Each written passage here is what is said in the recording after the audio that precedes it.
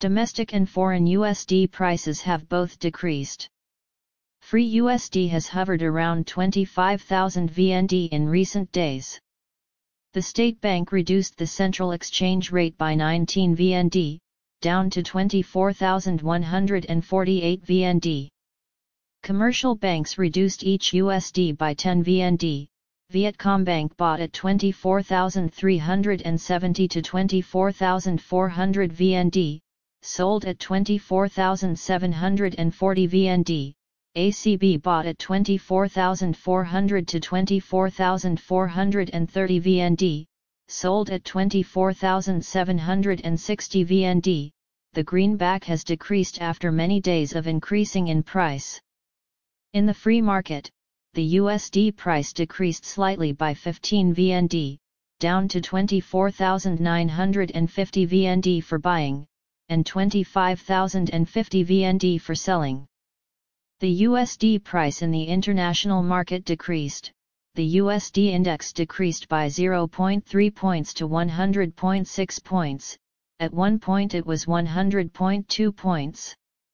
The USD slid in a volatile trading session when the market was struggling with the 0.5% interest rate cut from the U.S. Federal Reserve Fed, as well as the Fed's shift to a loose monetary policy stance.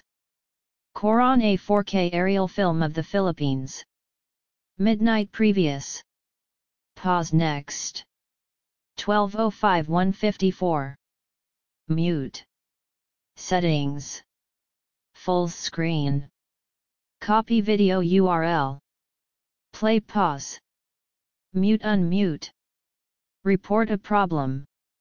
Language. Share. Video player. Advertisement. Investor expectations had largely turned dovish in the days leading up to the Fed's rate cut, with money markets pricing in about a 65% chance of a 0.5% cut, while economists were leaning toward a 0.25% cut.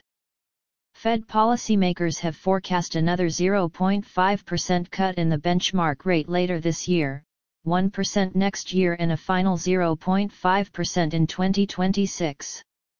The U.S. Treasury yield curve, which measures the gap between 2-year and 10-year Treasury yields and is seen as an indicator of economic expectations, has steepened to its highest level since June 2022. In addition, the U.S. Department of Labor also just announced that the number of initial state unemployment claims unexpectedly fell to 12,000, showing growth in the labor market.